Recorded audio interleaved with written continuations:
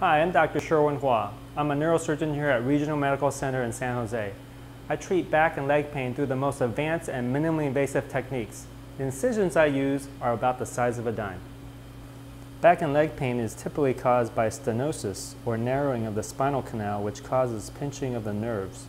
The narrowing develops from disc herniations or protrusions, bone spurs, or buildup of ligaments and other tissues around the nerves. The treatment for nerve compression or stenosis is called decompression. Decompression is where we remove the disc material, the bone spur, or the overgrown ligament that is causing the pinching of the nerve.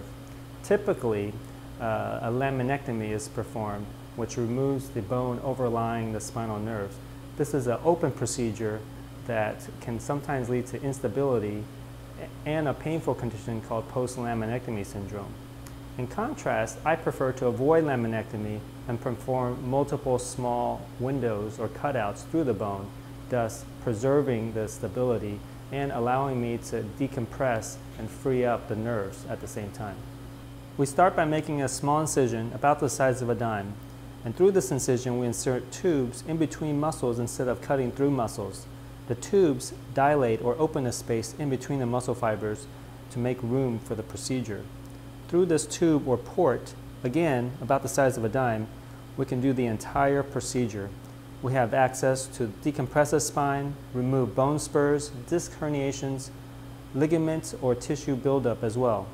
You may ask, does a small tube limit us to the small area? Actually, no, it doesn't.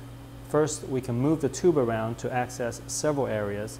And second, we have other tools such as Baxano IOFlex system, where we can reach multiple levels on both the left-right side through a single opening on one side of the spine. The advanced shavers at Baxano, as well as other curved instruments that we use specifically through the tubes, allows a safer, effective way to open the foramen or the openings where the nerves pass so that the nerves are completely decompressed. Again, this can all be done through a single small incision about the size of a dime. Whereas before, you would need major open surgery with a large scar, longer recovery, and all the potential complications of a laminectomy. Now, spine surgery is finally catching up with laparoscopic and robotic technologies used in orthopedic and abdominal surgeries.